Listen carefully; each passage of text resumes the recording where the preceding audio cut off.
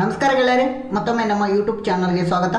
ಈ ದಿನ ನಾವು 22/10/2018ರಲ್ಲಿ ನಡೆದಂಥ ಸ್ಪರ್ಧಾತ್ಮಕ ಪರೀಕ್ಷೆಗೆ ಸಂಬಂಧಪಟ್ಟಂಥ ಪ್ರಚಲಿತ ಘಟನೆ ನೋಡುವ.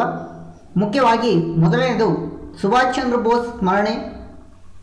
ಸ್ವತಂತ್ರ ಹೋರಾಟ ವೀರ ಸೇನಾನಿ ನೇತಾಜಿ ಸುಭಾಷ್ ಚಂದ್ರ ಬೋಸ್ ನೇತೃತ್ವದ ಆಜಾದ್ ಹಿಂದ್ ಸರ್ಕಾರ 75ನೇ ವಾರ್ಷಿಕೋತ್ಸವವನ್ನು ಸಮಾರಂಭವನ್ನು ದಿಲ್ಲಿಯ ಕೆಂಪುಕೋಟೆಯಲ್ಲಿ ನೆರವೇರಿಸಲಾಯಿತು. 75ನೇ ವಾರ್ಷಿಕೋತ್ಸವ ಸಮಾರಂಭ ದಿಲ್ಲಿಯ ಕೆಂಪುಕೋಟೆಯಲ್ಲಿ ನೆರವೇರಿಸಲಾಯಿತು. ಇದನ್ನು ಪ್ರಧಾನಿ ನರೇಂದ್ರ ಮೋದಿ ಅವರು ಧ್ವಜಾರೋಹಣ ನಡೆಸಿ ಇದನ್ನು ಚಾಲ್ತಿಯನ್ನು ನೀಡಿದರು. ಸುಭಾಷ್ ಚಂದ್ರ ಬೋಸ್ ದೇಶಕ್ಕೆ ನೀಡಿದ ಕೊಡುಗೆ ಅವರ ಹೋರಾಟ ಮನೋಭಾವವನ್ನು ಸ್ಮರಿಸಿದರು. ಇದು 75ನೇ ವಾರ್ಷಿಕೋತ್ಸವ. ಆಜಾದ್ ಹಿಂದ್ ಸರ್ಕಾರ ಇದರ ಸ್ಥಾಪನೆಯಾದ ದಿನದಿಂದ ಈವರೆಗೆ 75 ವರ್ಷವಾಗಿದೆ. ಅದರಿಂದ ದಿಲ್ಲಿಯ ಕೆಂಪುಕೋಟೆಯಲ್ಲಿ ಧ್ವಜಾರೋಹಣವನ್ನು ಮಾಡಲಾಗಿದೆ. ಇದರಲ್ಲಿ INAನ ಹಿರಿಯ ನಾಯಕ ಲಲಿತ್ ರಾಯ್ ಇದಕ್ಕೆ ಉಪಸ್ಥಿತರಿದ್ದರು. INAನ ಹಿರಿಯ ನಾಯಕ ಲಲಿತ್ ರಾಯ್ ಇದಕ್ಕೆ ಉಪಸ್ಥಿತರಿದ್ದರು.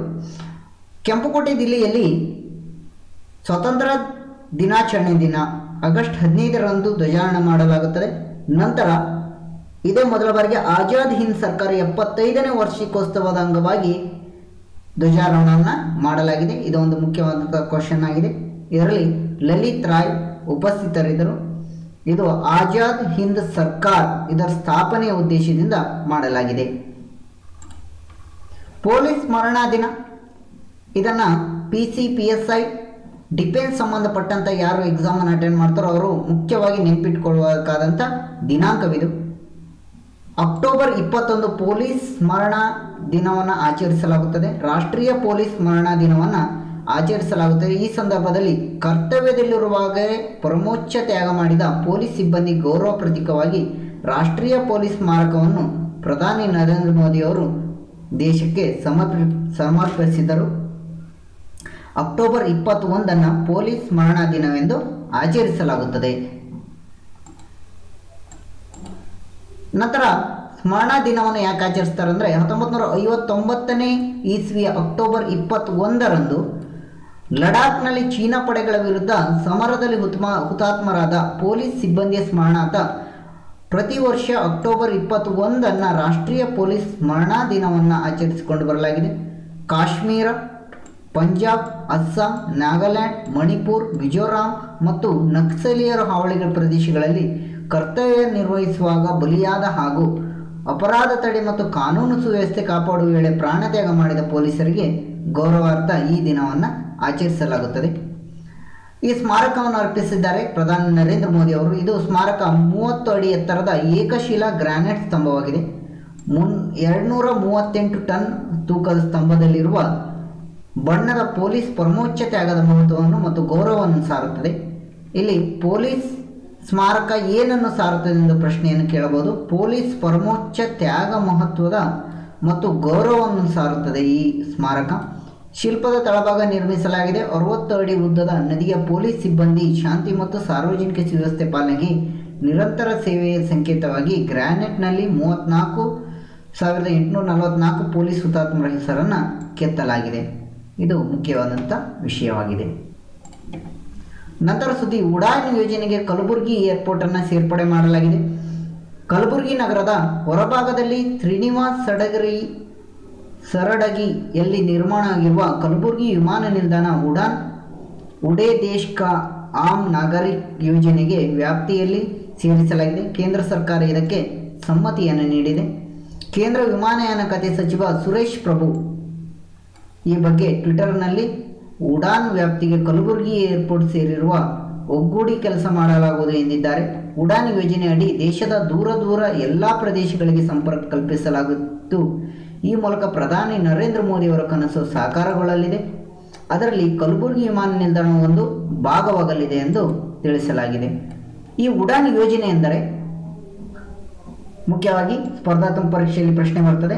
ಉಡಾನ್ ಎಂದರೆ ಉಡೇ ದೇಶ್ ಕಾ ಆಮ್ ನಾಗರಿಕ, ದೇಶದ ಸಾಮಾನ್ಯ ವ್ಯಕ್ತಿ ವಿಮಾನದಲ್ಲಿ ಪಯಣಿಸಬೇಕು ಎಂಬುದಾದ ಇದನ್ನು ಯೋಜನೆಯಾಗಿದೆ. ಇದನ್ನು ಶಾರ್ಟ್ಕಟ್ ಆಗಿ ಉಡಾನ್ ಎಂದು ಕರೆಯಲಾಗುತ್ತದೆ.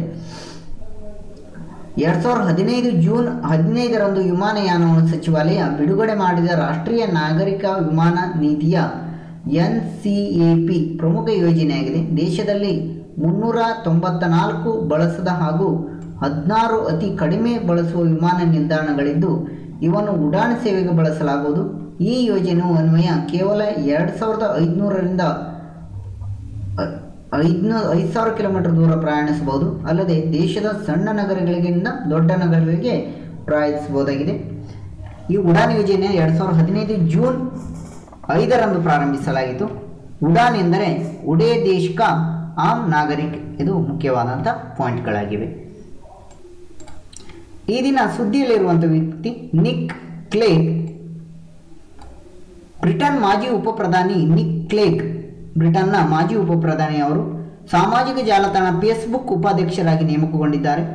ಅವರು ಸಂಸ್ಥೆಯ ಕಮ್ಯುನಿಕೇಷನ್ ಆ್ಯಂಡ್ ಗ್ಲೋಬಲ್ ಪಾಲಿಸಿಯ ವಿಭಾಗದ ಉಸ್ತುವಾರಿಯನ್ನು ನೋಡಿಕೊಂಡಿದ್ದಾರೆ.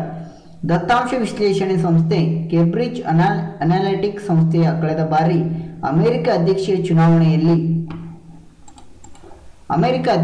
ಚುನಾವಣೆಯಲ್ಲಿ ಫೇಸ್ಬುಕ್ ಬಳಕೆದಾರ ಮಾಹಿತಿ ಕದ್ದು ಬಳಸಿಕೊಂಡು ಆರೋಪವನ್ನು ಹೊತ್ತುಕೊಂಡಿದೆ. ಆದ್ದರಿಂದ ಫೇಸ್ಬುಕ್ ಇವರನ್ನು ಉಪಾಧ್ಯಕ್ಷರಾಗಿ ನೇಮಿಸಿಕೊಂಡಿದೆ.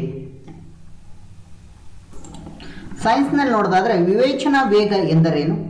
ಭೂಮಿಯ ಗುರುತ್ವಾಕರ್ಷಣ ಶಕ್ತಿಯನ್ನು ಹಿಮ್ಮೆಟ್ಟಿ ಗಗನನೌಕೆ ಮುಂದಕ್ಕೆ ಚಲಿಸಬೇಕಾದರೆ ಪ್ರತಿ ಸೆಕೆಂಡ್ಗೆ 11.2 ಕಿಲೋಮೀಟರ್ಗಿಂತಲೂ ಹೆಚ್ಚಿನ ವೇಗದ ಅದು ಚಲಿಸಲೇಬೇಕು. ಅಲ್ಲದೆ ಪ್ರತಿ ಗಂಟೆಗೆ ಸುಮಾರು 40,300 ಕಿಲೋಮೀಟರ್ ವೇಗದಲ್ಲಿ ಚಲಿಸಬೇಕಾಗುತ್ತದೆ. ಗುರುತ್ವಾಕರ್ಷಣ ಶಕ್ತಿಯನ್ನು ಮೀರುವ ವೇಗವನ್ನು ವಿವೇಚನಾ ವೇಗ ಎಂದು ಕರೆಯಲಾಗುತ್ತದೆ. ಪ್ರಶ್ನೆಯನ್ನು ಕೇಳಬಹುದು. ವಿವೇಚನಾ ವೇಗವೆಂದರೆ ಗಾಳಿಗಿಂತ ಹೆಚ್ಚು ವೇಗ, ಗುರುತ್ವಾಕರ್ಷಣ ಶಕ್ತಿಯನ್ನು ಮೀರಿಸುವಂಥ ವೇಗ, ಅಥವಾ ಅತಿಯಾದ ಗಾಳಿ. ಈ ರೀತಿಯಾದ ಆಪ್ಷನ್ ಅನ್ನು ಕೊಡಬಹುದು. ವಿವೇಚನಾ ವೇಗ ಎಂದರೆ ನೀವು ತಿಳ್ಕೋಬೇಕು, ಗುರುತ್ವಾಕರ್ಷಣ ಶಕ್ತಿಯನ್ನು ಮೀರಿಸುವಂಥ ವೇಗವನ್ನು ವಿವೇಚನಾ ವೇಗವೆಂದು ಕರೆಯುತ್ತಾರೆ. ಖಗೋಳದ ಒಂದೊಂದು ಗ್ರಹದಲ್ಲೂ ಗುರುತ್ವಾಕರ್ಷಣ ಶಕ್ತಿ ಬೇರೆ ಬೇರೆಯಾಗಿರುತ್ತದೆ. ಹಾಗಾಗಿ ವಿವೇಚನಾ ವೇಗದಲ್ಲೂ ವ್ಯತ್ಯಾಸವನ್ನು ನಾವು ಕಾಣಬಹುದಾಗಿದೆ. ಇದನ್ನು ವಿವೇಚನಾ ವೇಗವೆಂದು ಕರೆಯುತ್ತಾರೆ. ಆತ್ಮೀಯಗಳೇ, ನಾವು ಡೈಲಿ ಇಂಥ ವಿಡಿಯೋಗಳನ್ನು ನೀಡುತ್ತೇವೆ. ಈ ವಿಡಿಯೋ ಇಷ್ಟ ಆದರೆ ಲೈಕ್ ಮಾಡಿರಿ, ಶೇರ್ ಮಾಡಿರಿ ಮತ್ತು ನಮ್ಮ ಚಾನಲ್ಗೆ ಸಬ್ಸ್ಕ್ರೈಬ್ ಆಗಿರಿ. ಧನ್ಯವಾದಗಳು.